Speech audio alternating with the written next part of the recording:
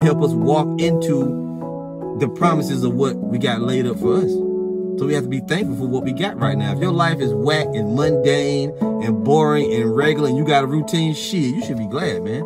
As we said before, you in the sweet spot. You go to work, get off work, do your lessons, watch a little of this, a little bit of that, drinking some liquor, whatever you like to do, eat something good, right?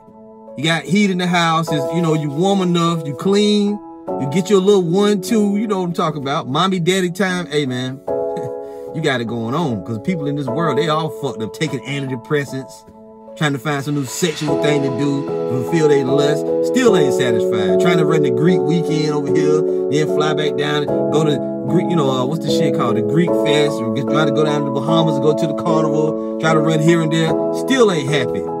Get you one of them internet butts, right? Get some guy to take you out on a rooftop restaurant, boobies all pushed together, still ain't happy. You know why? Because you don't know the Lord. That's why you're not happy. That's why you're not happy. The little that a righteous man hath is worth more than the riches of many wicked, or better than the riches of many wicked. So be thankful for what you have. It could always be worse. You could not have the truth. See? So that's it. I gotta go. All right. Want to say more, but maybe later. All right.